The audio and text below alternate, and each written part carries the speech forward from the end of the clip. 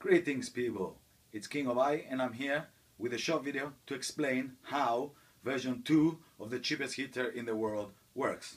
If you've seen my instructables.com/kingofi page, you would have seen step-by-step instructions how to construct this, and you would have read some of the comments. So, in order to clarify how my system works and why it is so effective, I'm going to draw a diagram and explain it step by step. So, there is a small clay tray placed at the bottom.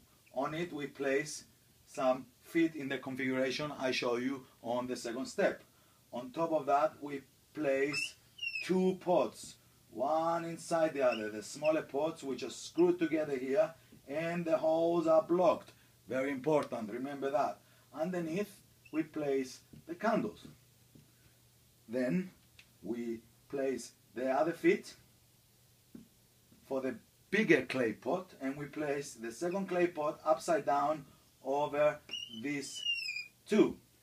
Very important that this hole is actually open. It's quite a small one in reality. So what happens is, as we turn on the candles heat up these two clay pots, essentially a massive ceramic heatsink. This will collect a lot of heat and it will slowly dissipate it in the surroundings.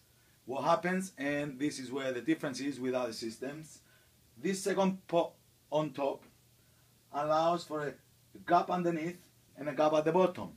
So it essentially becomes an air pump, pulling cold air all the way from round the bottom, then passing it through the hot chamber, and as it rises, heats it up, which then escapes through the middle hole, creating a column of air rising to the top of the room. As the hot air cools down, goes back down, and this cycle is continual.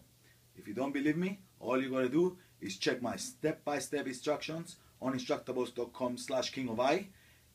Make it, run it for a day or two, and let me know how it heats up your room and how effective it is at what it says it does. Remember, this is not the same like all the crappy ones you see online. This is the King of I version and it works fantastic. Blessed vibes sending out to all of you, and I hope you have a warm winter.